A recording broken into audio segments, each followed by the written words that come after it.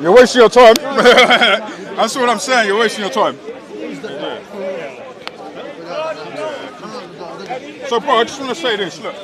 Yeah. So your point about Revelation. The problem is, right? If the Quran claims to be revelation, so Revelation is a foreseeing of a future event, right? You know that's what. So Revelation is a foreseeing of a future event. So what if Allah is going to bring revelation to you? He'll tell you something that hasn't happened yet. That's what Revelation is. Not only that. So what else will be revelation? The future, right? Also reminding the past events to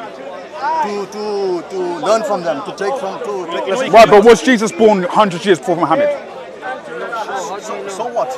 Yeah, but the fact is, then people would have known about the virgin birth centuries before Muhammad was born.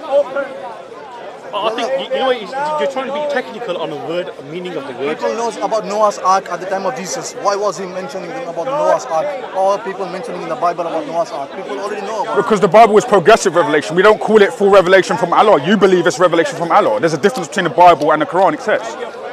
Do you believe that the Quran was sent down by Allah? Yes. Well, we don't believe that. We believe that the Bible was inspired by God. But men have wrote the Bible. We understand that. No, we don't believe that. We believe Injil was also sent by God. Right. So what is the Injil, by the way? Can I ask you that? Injil was a scripture given to Isa alayhi salam, Jesus. Right, and where can we find a copy of that scripture? You can't, because it was corrupted and changed over time. Does the Quran ever say that it's been corrupted? It says. Where? I don't know exact. I don't know the exact. Can you show me where? Can anybody show me there? Because that's important. If they're going to claim it's corrupted, where was it corrupted? And also, a question I want to ask you: if it was corrupted, is it during Muhammad's time, by the way, that Muhammad tells the Jews and Christians they have nothing to stand upon unless they read the scripture that was before them? That's chapter 5, verse 68. Yeah, I'll speak slow. So during Muhammad's time, he says that this book, so the Injil, I've got on my phone, by the way, it was given to Isa, and it's still in possession of the Jews during their time, during the 7th century. So if Jesus had it, and remember Jesus was hundreds of years before Muhammad, then it's obvious that Injil was still in people's hands during Muhammad's time. But the Quran says that. I'll read it to you. So this is Surah 5, verse 68, right? So this is a translation, but I'll just read out. O people of the scripture, it's a Quran translation. Yeah. O people of the scripture, you are standing on nothing until you uphold the law of the Torah, the gospel, and what has been revealed to you from your Lord, the Quran. And that which has been revealed to you from your Lord will surely increase many of them in transgression and belief. So what is Allah saying? He's saying clearly that you have nothing to stand on as a Christian unless you uphold the Torah and the gospel. But you're telling me the Torah and the gospel are corrupt. Now either Allah's lying and there's still a Torah and the gospel, or you're lying. What was the verse again, please? It was Surah 5, verse 68.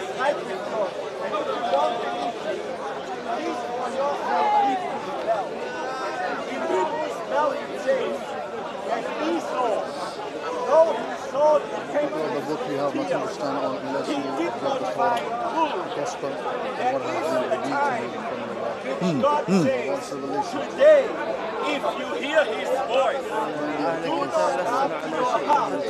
but today, if you hear his voice. And you'll find this in many other passages, by the way. It's clearly saying that, for example, Moses had a book, right? That was the Torah, right? Moses clearly had that because it says in Surah Al-Baqarah, chapter 2, verse 40 to 44. It clearly states that Moses was given a book. Now, it doesn't claim that book was the Torah. Yeah, it doesn't claim the book was the Torah, but it was the Torah, right? So if Moses was given that book, it makes no sense because obviously Allah is clear. No one can change his words, according to chapter 15. But if no one can change his words, then they can't be corrupted. If they're not corrupted, then the Bible I have is the Torah and the Injil, my friend. Either that or... It doesn't say no one changes words. It does say that. It for Quran, not for other. It doesn't say just Quran. Just for the Quran. So bring up the verse. Does it say just Quran? Bring up the verse. Allah says nobody changes words. He didn't say anything about a Quran. He said nobody changes words. Quran means revelation. He didn't say that. He said no one can change my words. Or recitation more.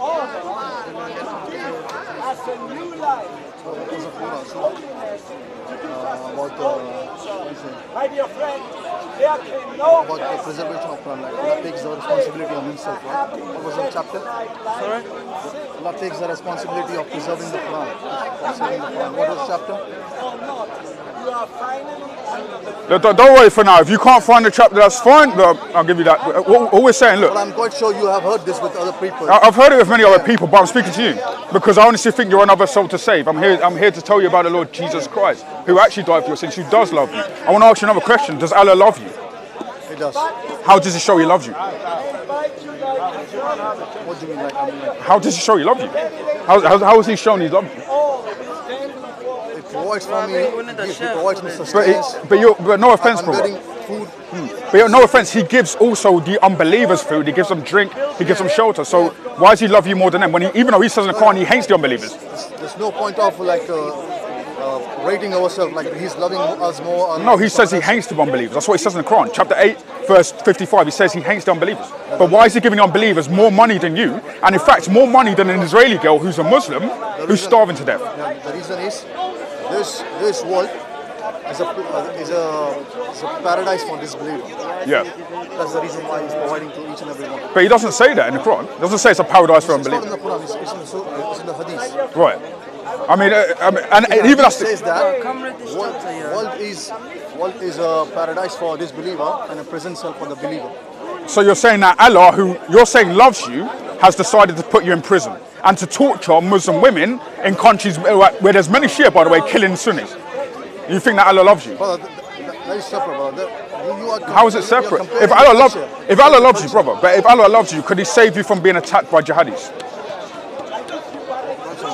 If Allah loves you, can He save you from being attacked by jihadis? I don't understand, brother. So if a terrorist, do you know what a terrorist is, right? So if a terrorist came up to you, yeah, and wanted to shoot you, could Allah stop the bullet from going to your head? No, if it's written in my what you say, But you said Allah loves you. So if it's written in your story, that's That doesn't but again, but if that's written in your life, that means that Allah wants you to be a martyr. How is that love? If I love you, I want the best for you. Why would I want you to die as a martyr? That's Islam is test you. If Allah, there's a verse in the Quran. If Allah loves you, He's gonna test you. Yeah? Even Prophet Muhammad, he was best beloved prophet to Allah. Even though he had been suffering the whole life, he lost his mother at the age of 6. He lost his father before he even burned. I don't think that's love. Allah So shows love. if my father, right, decided to go and cut my legs, right, and he said to me, it was a test for you, I love you, should I love him back or should I hate him for that? Has He given me a good reason to love him? No, but allow me to finish. Has he given me a good reason to love him? He's just cut my legs. Has He given me a good reason to love him? So you're saying I should love my father even though he's cut my legs, disenable me to move or do anything. I should love him even though he's cut my legs. Should I do that? No, you shouldn't. No, you shouldn't. Thank you. But I'm saying that you shouldn't love Allah because Allah. If you die for the sake of Allah, you got straight to heaven, no matter what you did. Yeah, but Allah calls you to die. Allah calls you to die. So Allah kills you and then says you died in the sake of Him. That doesn't make any sense to me. Not kill you. So when Jesus died, Well, but you said it was written in his timeline, didn't you? You said it was written in his If you heart. fight for the sake of Allah and you died, you count as heaven. You count Right. as heaven, you go to heaven. If you die for the sake of Allah, or like if somebody come and stabs you, that's not fair. No, it's not But fair. If you fight for Allah in a war and defending Islam and that, and you die for it, you go straight to heaven. But if somebody comes and stabs you, has Allah guided that person to stab you? Well, that wasn't a destiny, brother. That is how you were supposed to die. Yeah. Why are you like? But you're not thinking what I'm saying. Look, if Allah has control over all things, as you Muslims say, right, that means He controls the guy who stabs you. He's allowed you to be stabbed, but He's sending you to heaven because you've been stabbed. Now, make that make sense to me. Allah has intentionally killed you, but He's good. He loves you. For the people who die, so Allah is causing everyone to intentionally to die. So what do you think love is? What do you think love is? Love is you get You want food. somebody, No. What is love? That was my question. What is love? Love somebody is wants the something- best for you. love Somebody is- wants the best for you.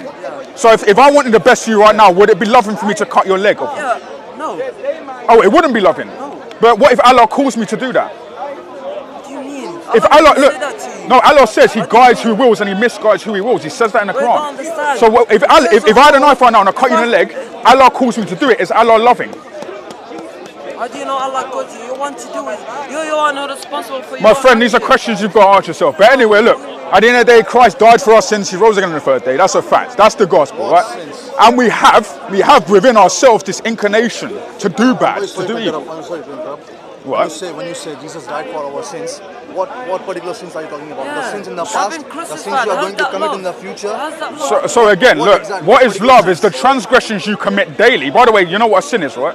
So allow me to finish, right? Don't jump to conclusion, right? So the transgressions you commit daily are against God's. God's nature is wholly good, meaning he doesn't lie, he doesn't steal, not even a little thing. He doesn't say rude words, doesn't curse. He honors his family, who would be the Holy Spirit and the Son, right? He also doesn't covet. He doesn't do any of the things humans do. But daily we all sin. For example, the Bible says if you even look at a woman with lust in your heart, you've committed adultery, right? But God's nature doesn't do that. So a sin is basically a transgression of God's divine nature.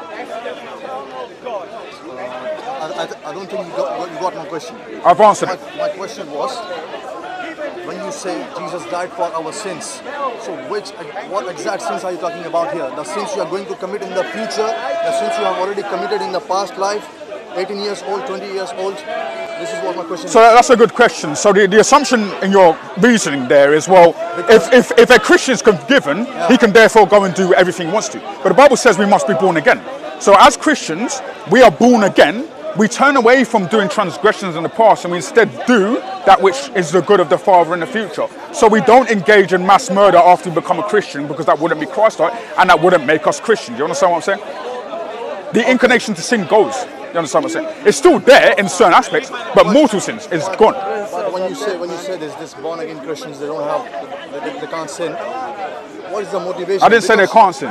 I said mortal sins. So things like murder, things like rape, like intentional rape, these wouldn't be done by a born again Christian. Okay. Yeah. And one more question. If there is a practicing Christian who believes in Jesus, has died for his sin, this person deliberately commits sins.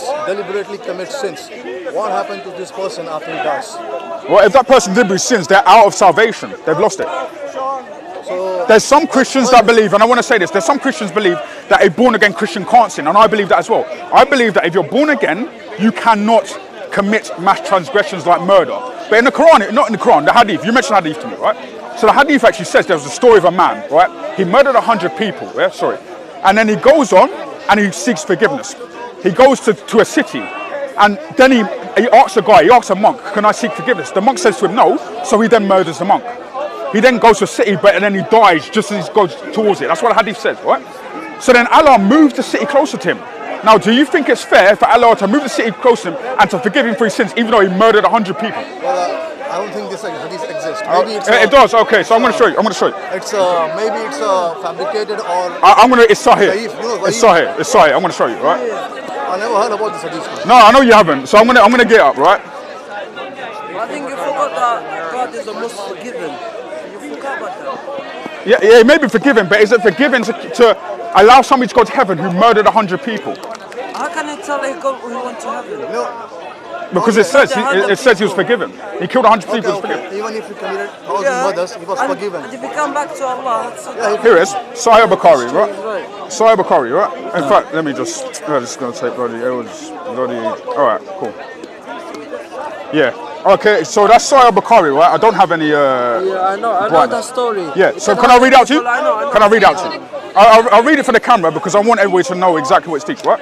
Sahih Bukhari 3470, and you can screenshot if you want, right? The Prophet said, amongst the men of Bani Israel, there was a man who murdered 99 persons.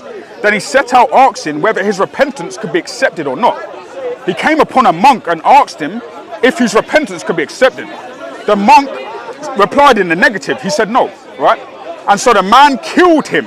So he just killed the man for saying no after killing 99 people, right? He kept on asking till a man advised to go to such and such village. So he left for it, but death overtook him. On the way, while dying, he turned his chest towards that village where he had hoped his repentance would be accepted. And so the angels of mercy and the angels of punishment quarreled amongst themselves regarding him. Allah ordered the village towards him, which was going, to come closer to him, and ordered the village whence he had come to go far away. And then he ordered the angels to measure the distances between his body and the two villages. So he was found to be one span closer to the village he was going, so he was forgiven. He was forgiven for murdering 99 people in cold blood and then killing another man simply because he wanted to go to a village to be forgiven. How is that fair? How is that just? He murdered 100 people in cold blood. If I do that today, God will send me to hell. But your God will send you to heaven if you do things like that. Yep, God. You forgot that Allah is most forgiving. When he seek repentance, Yeah? When you repent, when he stop, If I murder you, will Allah forgive me? no matter what you did, if you come back to Allah, If I murder you, will all Allah your forgive sin me? will be forgiven. If I murder you, Said, if I you murder ask you, me will for Allah forgive me? forgiveness, I'd forgive you Bro, no everything offense, you're you not did. thinking. If I murder you, will Allah forgive me? If I murder you, will Allah forgive me? Maybe. I'm not God. I'm not God. How would I know? Good day, bro. Maybe, yeah. No, it's nice to Yeah. speak to you, but Tell me. bro, Yeah, if you kill me, it is what it is. I confess Look, to Allah. have a conversation amongst yourselves. It's been fun speaking to you lot, but I don't think you're getting it. Someone that's killed 100 people cannot be forgiven.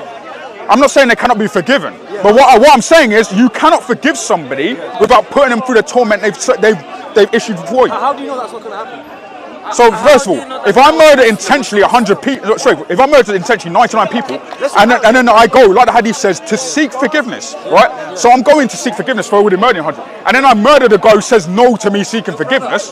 I'm not looking for forgiveness, bro. Of course not. But then he's going I'm deciding to murder people because I want to. So if God is just, How do you know that? Where did you get this context from? No, bro. No, why are you walking away from me? well, I can't. This is basic. This is basic language, dude. It's so basic. This is basic language. It's so basic, dude. Of course. Look, it's what it is. Look, love. I'll read out the hadith. Yeah? I read that. I listened to that. I know the hadith. Okay, so Sahih Bukhari, 3470. You don't answer my question, though. We're done here.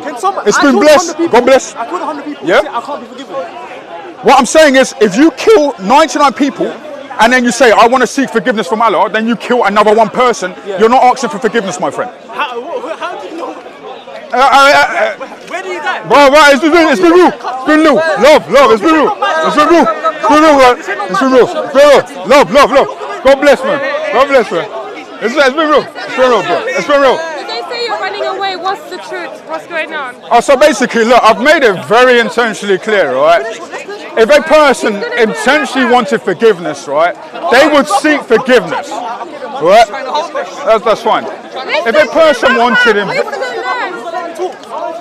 yeah, if a person wanted to seek forgiveness, they wouldn't go on to further murder somebody after seeking forgiveness for murder. That makes no sense. That's like me saying, oh, God forgive me for rape, and then I go out the next day and rape. That makes no logical sense. This is why Islam is deficient in mind. So when they bring the argument, oh, a born-again believer can sin, I simply say, no, a born-again believer cannot sin. A born-again believer will be sanctified by the Holy Spirit. Can we commit meaningless sins or minor sins? Yes, but mortal sins, no. Because a born-again believer wouldn't do that. Right? But in Islam, you can murder as much people as you want, and Allah will bring the village closer to you so you can receive repentance, because Allah is most merciful and loving. Is the name of that village, or is that a fairy tale story? It's a fairy tale story. Come on, I don't believe in hadith. bro, there's not more to say, bro. I would explain it to you. You haven't got it. No, but let's have a discussion at least about it. You haven't got it though, dude. No, it's not about having to go. You haven't got it. I understood everything you know. I You knew about didn't. the hadith before you said That's fine, but you haven't understand what I stood. What I said. Okay, I'll say what I've understood from what you said. Okay. The point you're making is because someone has killed 100 people, What? because they're traveling towards the village to seek forgiveness. 99 people. Yeah, they killed 99 people. They killed one. Was it 99 people in general? So remember what I read to you, right? Allow me to finish. So he killed 9. This is what I mean. You're not listening. I'm not wasting my time. I'm not wasting my time, dude. I'm not. So I'm not here. I've got time. I ain't got time. So you're not mentally efficient enough to deal with this logic, dude. This logic is beyond you. Yeah, I'm not talking to you, bro. I'm not talking to you. Yeah, whatever. What? So what? So, How you doing, bro? so what was he saying in the end? He doesn't Look, get it. the fact is, he doesn't get the fact that, look, as I explained before, if I intentionally murder 99 people, as the hadith says, and then I go ahead and seek forgiveness, and then I ask him for forgiveness, and he says no, and then I murder him, I'm not looking for forgiveness. If I go and rape 100 women, and then I go to seek forgiveness from one other woman, and then I rape her, I'm not seeking forgiveness because I haven't understood the probability of my crime. I haven't understood the problem with it. There's no problem with it. This is the problem with Islam. In Islam, you can commit a manifold of sins and you can be forgiven. In Christianity, you can't. Yeah, you're right. You just told me to F off and all sorts of stuff. So here's what it is. It's all love, bro. You're right. It's all love. You can kill 100 people but still be forgiven. Okay, that's good. Thank you. Thank you. Is that why your prophet murdered hundreds and thousands of people and raped children? Because he was the biggest sinner. I have no idea. What would you do what he did? Yeah, what you say, bro? Would you do what Muhammad did? I have no idea what you're bringing up. Look, You're bringing up Amy, random you're All wasting right. your time. He's not going to listen. You're bringing up random stuff. In Islam, you can kill as many people as you want, Okay, and you thank get you. forgiven. Thank you. There you go. That's why Islam is a religion of lawlessness. You heard it from yourself. You can kill as many people and be forgiven because their prophet was a murderer, a pedophile, a rapist, a robber, and anything goes. And that's Islam for you. And the guy admitted it himself.